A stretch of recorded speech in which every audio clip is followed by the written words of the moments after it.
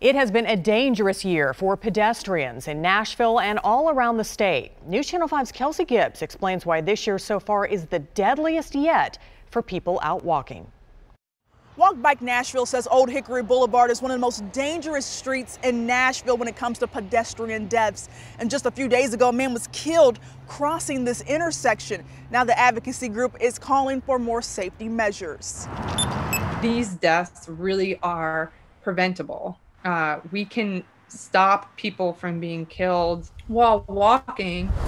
If you thought 30 people losing their lives just walking the streets of Nashville was a deadly year in 2019, Lindsay Ganson says this year is so far much worse. We've had 34 pedestrians killed already this year, 34 people killed just while walking, trying to get around town. It's only November, and Ganson says these numbers put 2020 as the deadliest year for pedestrian deaths in Nashville history. It's devastating. I know we've had a very difficult year, and 2020 has been devastating, and we've all been grieving, and there's been so much loss, but that's what makes this even more tragic. Walk Bike Nashville doesn't want to fix every city street, just the ones where these fatalities keep occurring. Streets like Charlotte Pike, Murfreesboro Road, Gallatin Pike, and Nolensville Road. It happens in the same areas, same intersections, same corridors, year after year after year. That's why this organization is asking for solutions. We add things like more crosswalks, or we narrow the travel lane to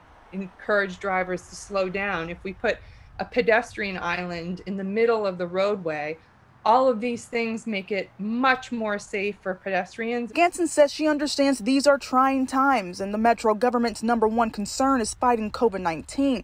But she says the fight for safer streets will not go away unless there is action. We need to also not put all of the other cities' priorities on hold, and we need to still move forward with the promises and commitments that we made to continue to keep pedestrians safe. Kelsey Gibbs, News Channel 5.